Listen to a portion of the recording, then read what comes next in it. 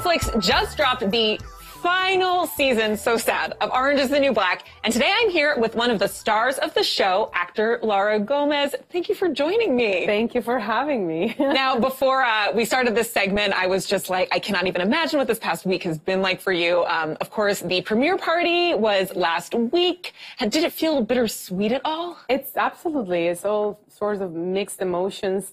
But the funny thing is, it also feels right, you know, to leave on a high note. We would have not wanted to disappoint our audience who have been so faithful and so frantic about everything that we've been saying, so supportive. And I think season 7 is the perfect ending for a perfect show.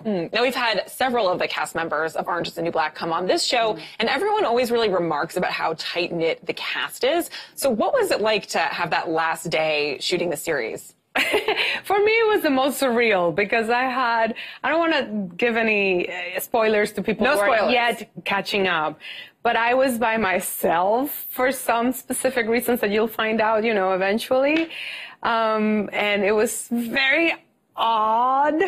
However, the premiere was the perfect space to kind of reunite, to really give each other the goodbye as it should. And it's a see you later, because some of us still see each other or chat.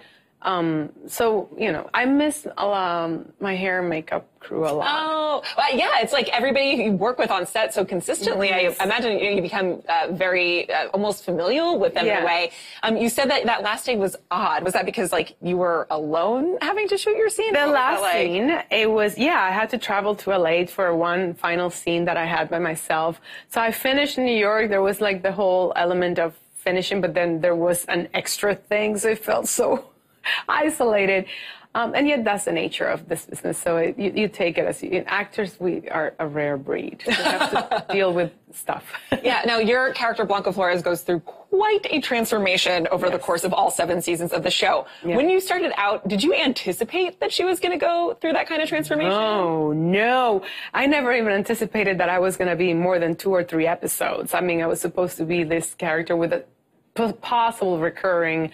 And never in my life would I have imagined that it would be this journey, let alone this powerful, impactful presence, you know, and in a way revolutionary. She's ended up being quite an individual who stands to abuse and authority, I think.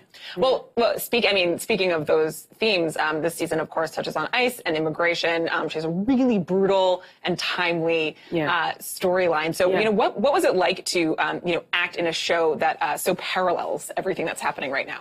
You know, it was a very powerful but also very emotional season for me, particularly it was a series of emotions, because it's a privilege to be in a show this important. It's a gift as an actor to be a part of such an important topic.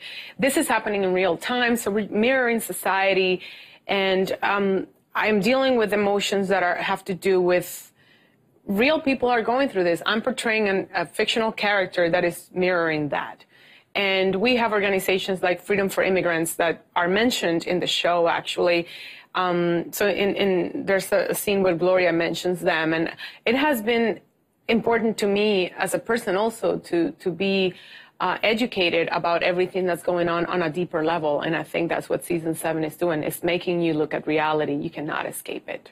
Well, you get quite political on Twitter as well. I mean, has the show inspired you to be more outspoken in that kind of way? Yes, I think, you know, I've always been very, very aware. It's my nature, and also I come from a very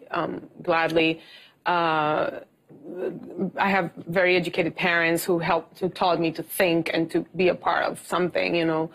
And then this show comes to kind of emphasize what's already in my instincts. And I think educating me on subjects that maybe would have not been in not only my radar, but our radar, right? It made it mainstream to talk about prison reform and privatization of prisons, and now detention centers, and how this is a part of a capitalistic process of making money out of immigrants and prisoners. It's just not right. So it's like you need to be a part of the resistance, or else you're a part of problem. Well, I want to look forward to the next chapter of what you're going to be working on. You're working on a movie called Sunshine, right? I just finished shooting that in the Dominican Republic. Yes. What can you tell us about this project? It's fun. Well, for me, it's important to be connected to Latin America. I'm from Dominican Republic, and it's been a gift to be a part of that that movement of cinema over there, because I feel it's all connected, and these are human stories that are also I'm telling about where I'm coming from. So it was important for me. I'm developing now, writing 2 projects that I plan to shoot between New York and Dominican Republic. I also am planning to direct. So I'm kind of leaning in that direction, and it was kind of a step forward to that. I did a film before called Samba that went to Tribeca, and it went really well in film festivals, and I think that Sunshine is going to be the same. A very different character from Blanca, and something that takes me out of my comfort zone. So, and now I'm here, looking for a job, guys, but also writing those roles that are not always given to us, and I think that's something that we actively have to do. So I'm very inspired in that sense. Like, I'm actively writing screenplays and plays for women and for women of color. Yeah. Well, I have to ask you, before we go, is there anything that you're going to miss the most about playing Blanca? Oh, my God. It's been such a gift to be a part of a show that is talking about this important topic. So every time I read a script, it felt important. It didn't feel like I'm just playing something out of the air. I'm going to miss the depth of our show, and I'm going to miss the familiarity of our set, coming to a set where everybody knows your name. It's like going to Cheers type of thing. So that, I will miss the depth of Blanca Flores. But, hopefully I get to I'm building something, and hopefully it will translate into other roles. Well, thank you so much for taking the time to chat with me today. Thank you for having me. And of course, the final season, I'm so sad I'm going to keep saying it, of Orange is the New Black is on Netflix now. Up next, Zach and I read your tweets.